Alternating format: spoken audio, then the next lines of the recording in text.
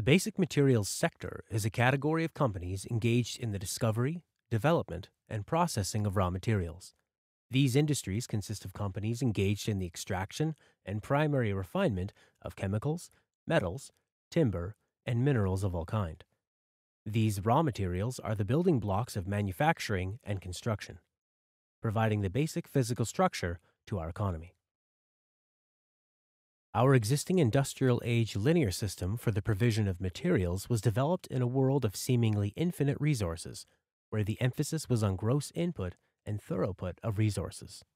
But this set of solutions for the extraction and provision of materials within a linear model is increasingly reaching its limits of operation. This is due to, on the one hand, the rapid expansion in the global middle class of consumers, and on the other, an increasingly finite availability of natural resources. In a world with increasingly constrained resources and environmental challenges, the balance of supply and demand will shift for many commodities. This will have a profound effect across the basic materials value chain. An outcome to this is that companies already face the challenge of growing their business and creating customer value in the face of supply price volatility, environmental concerns, and possible resource availability scarcity. In response to these changes in the coming decades, growth opportunities within the materials industries will likely shift from gross extraction and throughput of materials to the optimization of existing materials within the economy, as the economy shifts from a linear model to a circular economy. This is a profound transformation that offers vast untapped potential for value creation and retention. But the reality is that many companies' business models are not set up to do much other than earn money from pushing out products in volume. Within this paradigm, the idea of producing less or helping consumers to use less appears totally contradictory to business logic. That is why the business model has to change fundamentally to adapt to this emerging reality of a circular economy. In our report, we identify four main dimensions along which the business model has to evolve into a more complex form in order to maintain relevance within this new context. Firstly, business models need to shift from selling materials as products to becoming platforms that facilitate the recycling and exchange of resources between users. Companies can leverage information technology to create two-sided markets that enable the effective exchange of resources between users. One innovative example of this is the United States Materials Marketplace, which is a multi-stakeholder collaborative platform that enables business-to-business material reuse across the U.S. at scale. This marketplace facilitates company-to-company industrial reuse opportunities that support the culture shift to a circular economy. Platform models like this enable businesses to tap into the vast amount of pre-existing material resources out there in the economy and to generate revenue by facilitating the effective reallocation of those resources.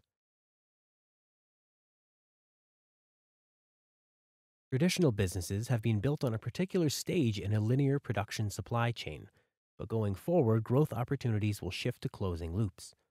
Businesses will be built on value generated by enabling feedback loops instead of linear production processes. Waste, not production, will fuel growth in the circular economy. And this is not just waste within your narrow domain in the industry, but instead, open loops all across the value chain should be seen as a business opportunity, though it is only possible to effectively tap into these by enabling others to identify and close loops. Enabling them to conserve resources, reduce expenses, and by enabling others to reduce expenses, you have a value proposition that can be turned into a revenue stream. Servicization is another key dimension along which businesses are adapting to this changing reality. Information technology is enabling a new kind of access economy where value is shifted from ownership of products to the services that they deliver.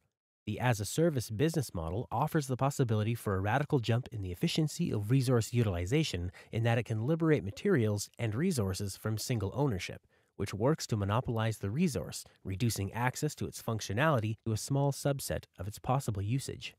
With the as-a-service model, though, the business retains ownership of the resource along its full life cycle, allowing them to optimize its usage while avoiding the current problem of designing for obsolescence. At the same time, the end user pays for only what they get. Servicization helps to align the interest of producers, users, and environment in delivering a functional economy. The current model to a material's life cycle divides it up among various owners into a set of discrete stages to the resource's life cycle with limited interoperability between them.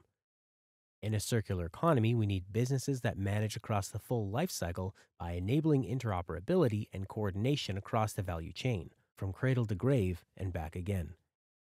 Information technology, big data, and the emerging Internet of Things increasingly allows us to sense and track products and materials as they pass through the entire economy, to understand their full life cycle.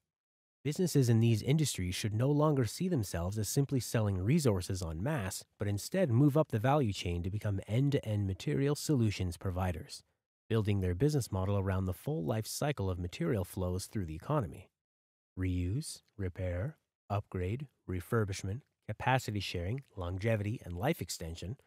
Each one of these is a business opportunity in the making along the life cycle of any material's value chain. Achieving an effective circular economy means aligning the incentives of businesses, end user needs, and the environment. It has to work for all stakeholders by aligning their interests. Download our full report on the current challenges and opportunities within the basic materials industries. The paper traces the industry's current development and major vectors of change as we move into this non-linear resource economy.